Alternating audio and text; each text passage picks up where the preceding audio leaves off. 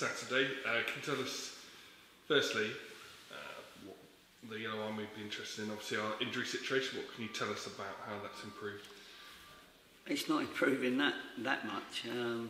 I think you may lose. It's still early, Thursday as we speak, but we may gain one and lose one. So it's one of those. So we're none of them real wiser at this moment in time.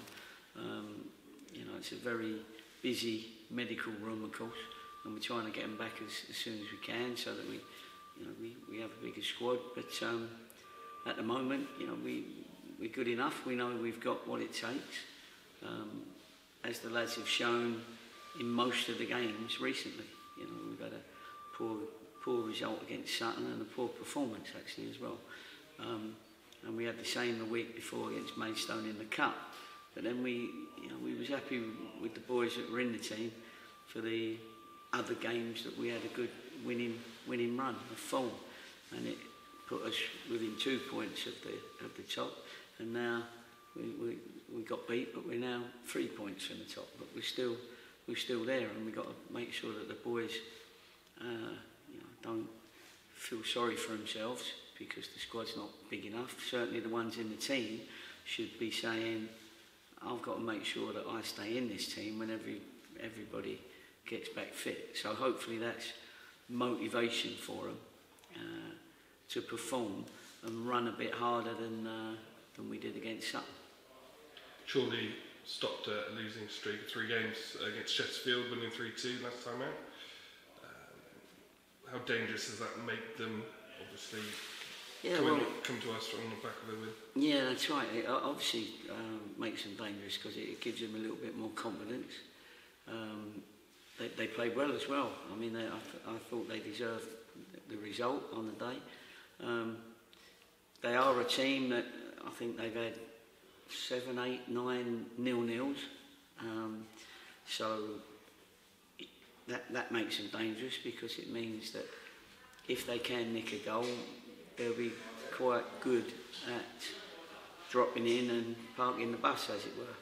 They're not a parking the bus team. They've got a little bit of everything. But they've also let in goals at times. So we have to, again, we've had a good look at them and just to see where we think that we can cause them a problem, and just make sure that they don't cause us a problem.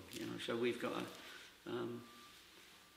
have a good organisation, but we've got to have a little bit of innovation as well, and that's important. Romani Medford-Smith has been with us a little over a week. What's he made of his progress so far? He's done all right. He's a lot more settled now. I mean, obviously the game was only his 2nd or 3rd day with the lads, and we tried to bludgeon him with all the information. And I thought he did okay, but he and I had a chat, and we both feel that there's more to come from him. So this is a good game for him to open up and show his ability and what he's got and why we brought him here.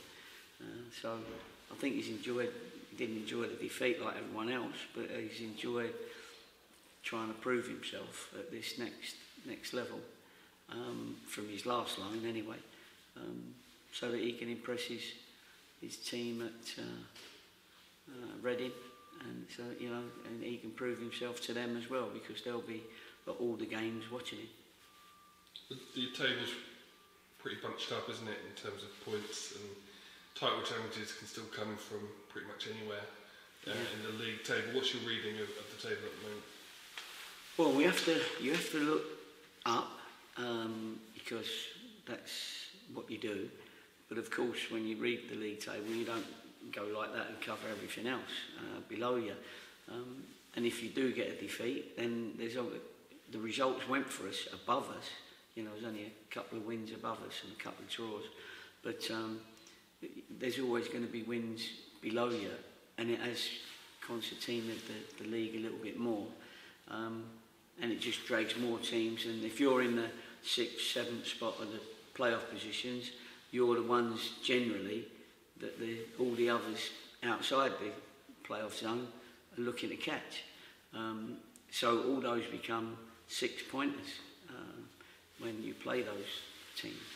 So yeah, it's a precarious position, but it's better to be 6th than 8th anyway. So we're pleased we're in there, and every win consolidates your position. So we've got to try and, as we said, and I think we're good enough to put 2 or 3 wins together again. Depending on where the Yellow Army are in the country, it's one long trip and one shorter trip coming up, and for us as well. Yeah. So looking forward to seeing them for the games. As always. Yeah, no, it's, we owe them one. I've said that a couple of times, although we won the league, and I said it 2 or 3 times last year, and we ended up winning the league. So I think we paid them back for a couple of dodgy results that we had, and all I can say is that we feel it as much as them when we don't have a good result like the last away one at Maidstone, and we're always grateful for their support, especially the travelling that they do, because it is unbelievable nowadays on the roads of our motorways, especially coming home late, etc. So they put a lot of effort in doing that, and we do appreciate it, and hopefully in time they will see that as helping us get the success that we're craving for.